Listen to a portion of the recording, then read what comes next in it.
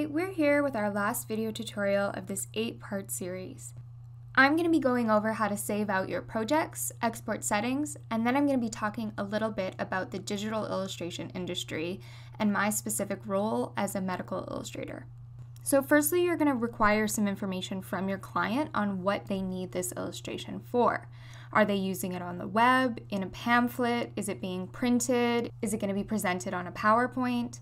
These are all important things because they will dictate how you save your file and also what settings we're going to use in the image size. So if I look right now, you can see my file has a resolution of 300 pixels per inch.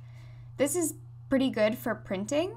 I could even go as high as 600 if I wanted to. But the higher your DPI, the more memory your file is going to take up. I can actually decrease this to 72 if I'm using this for an online platform. But before I do that, I'm actually going to uncheck this resample button. And that's going to make sure that it doesn't reduce my actual number of pixels and make it too small. So type in 72. And you can see now the number of pixels that I have is really quite high. So I'm going to drop this down for my height to make it about 2,000 pixels. So we've reduced the number of megabytes for our file size already by over half, which is great. I'm going to make sure that my bicubic sharpener for reduction is on. That's for if I'm decreasing the file size.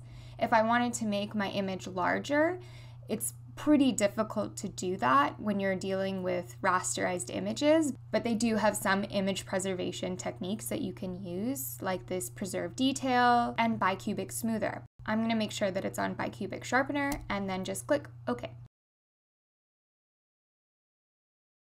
So that's reduced my image size, and then I could just go to File, Save As, and save it to my desktop as either a JPEG, a PNG could work, even a TIFF.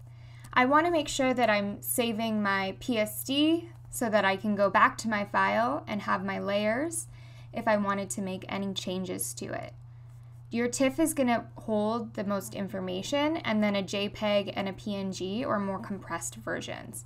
You could save it as a PNG if you wanted to have a transparent background, for example, and to do that, I would have to go in and clean up a lot of the layers in here, specifically adding more clipping masks and then removing my background.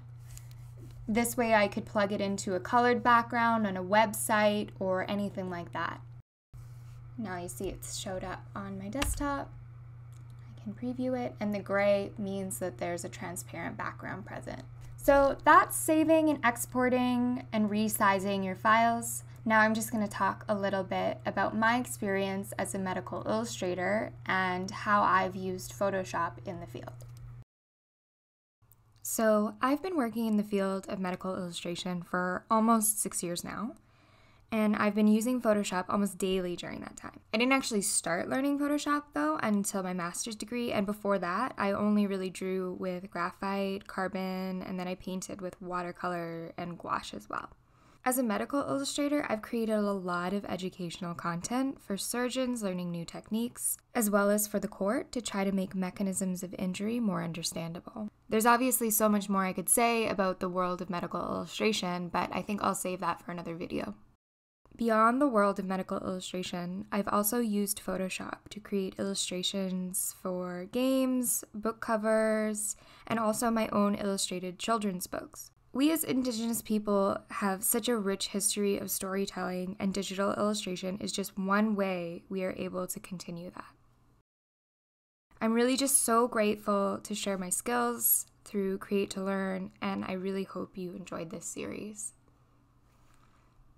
For more tips and tricks, and to connect with the Biocomm Hive community, please check out the Facebook group. Thank you so much for watching, and be sure to follow Create to Learn on Instagram and #CreateToLearn for more tutorials.